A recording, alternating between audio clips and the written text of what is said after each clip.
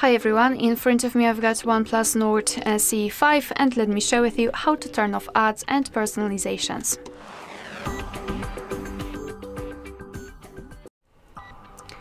So we will begin with the personalization, so let's enter the settings and here we have to scroll down to find this Google section.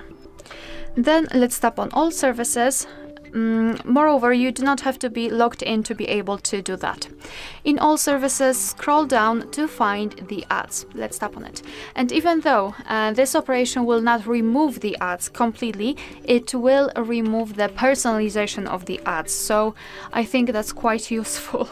So I highly recommend to start with tapping on Reset Advertising ID. Tap on confirm and then remove advertising ID, just to be sure. Of course, here you've got the information about removing the advertising ID, so obviously it's up to you whether you prefer to have personalized ads or not.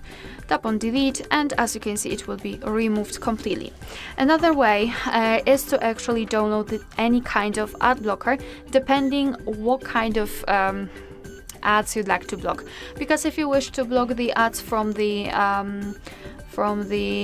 browser, then you can try to download the specific app, or you can try to download the browser without the ads, etc, etc. Just open the Play Store. Be aware, because you will be able to follow all of my steps if you've got your Google account added to the device, and of course we've got the tutorial of how to add or remove a Google account here in this device, of course. So after entering the Play Store, just tap on search and enter any kind of ad block.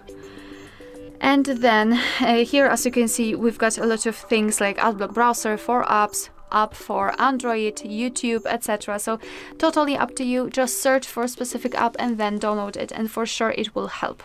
Another thing is to block the notifications which are connected with the ads. So let's pretend I'm getting a lot of ads from Play Store, let's say. So just find the app, tap on it and hold it, and then tap on App Info. So here we've got something called Manage Notifications. So just tap on it, and here after scrolling down, you will have those alerts, essentials, etc. Basically a lot of categories of the notifications you get from the specific app.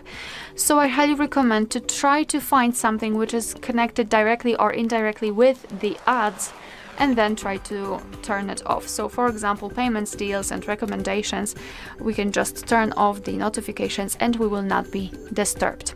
And the last option is to actually set the private DNS. So all we have to do is to open the settings, and in the settings let's scroll to find connection and sharing. Here we have to find private DNS, and even though it is turned on, so it is set as the automatic option, I highly recommend to tap on specify DNS, and here we have to enter dns.adguard.com. So enter something like that and tap on save, and it should basically limit the advertisements which you will get. Be aware, because sometimes you will not be able to open the specific website, but no worries. All you have to do then is to simply set on auto again, just browse and then come back here and turn it on to the specified DNS. Alright, so that will be all. Thank you so much for watching. Please hit the subscribe button and leave the thumbs up.